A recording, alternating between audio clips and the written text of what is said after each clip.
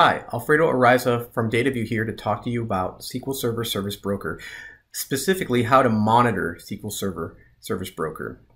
Broker is a message queuing architecture built into SQL Server database, which allows you to build powerful asynchronous messaging applications.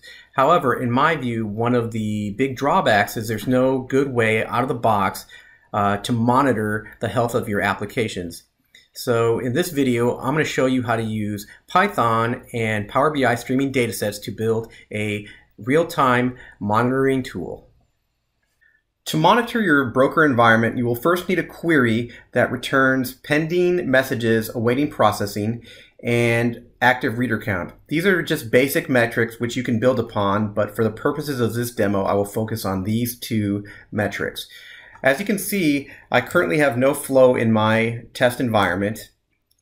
So to account for this, I've written a really basic Python script which will create some message flow for me.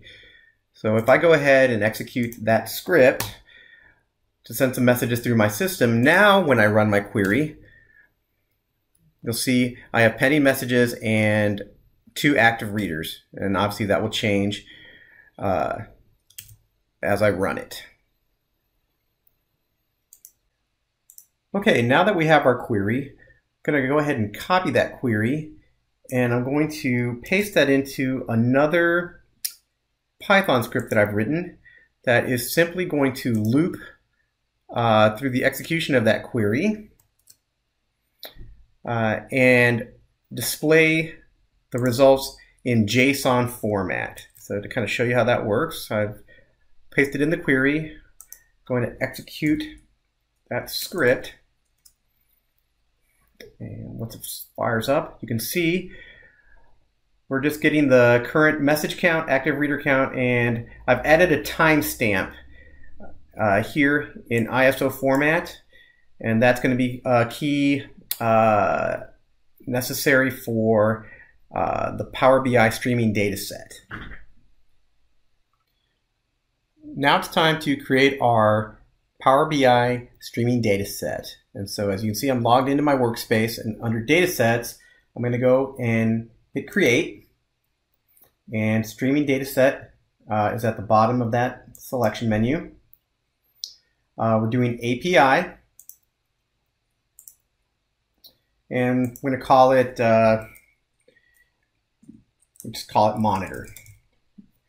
And then here we have to identify the elements that we will be adding to that streaming data set. So we had message count, and that data type is going to be number.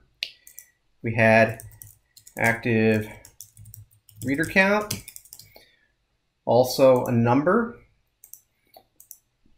And finally we had timestamp, and that is going to be obviously date time. And you can see here, this is the JSON format that the streaming dataset is going to expect. Go ahead and create that. Now here's a key piece of information that you need. You'll see that it's assigned a push URL.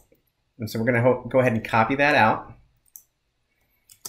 And now we can go back and modify our previous script. I already have a variable here for API URL. I'm going to paste that in there and save it, and we'll come back to this in a moment. Okay, now that we've created our streaming dataset, see it here, monitor, and it's of API access type streaming, we can create our dashboard. Create dashboard, and we'll call it broker monitor. Create. We'll add our first tile. We're going to select real-time data. And here is our data set, monitor. And we will use a gauge and add the value message count. And give it the same title.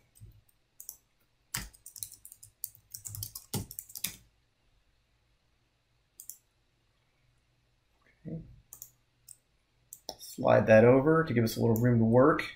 We'll add another tile same real-time data, same data set. Only this time we're going to choose a line chart.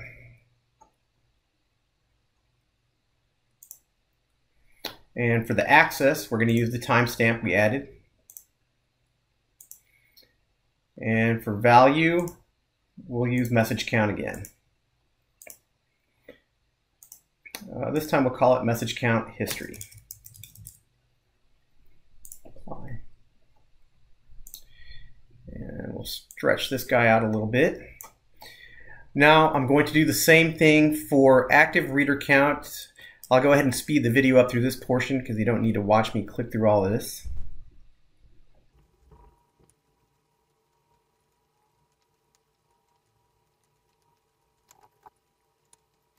Okay, now we have our dashboard built out. So the next step is to populate it.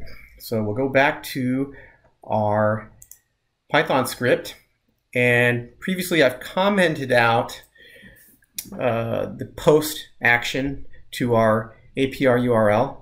So I'm going to go ahead and uncomment that and save it.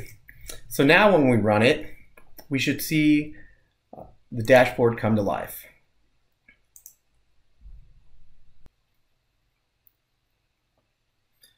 Okay, we can see that our metrics are now flowing to our Power BI dashboard. Now, obviously, this is a very basic example of a monitoring tool that only has 2 metrics. However, it gives you the foundation for building out a complete solution to monitor your broker environment.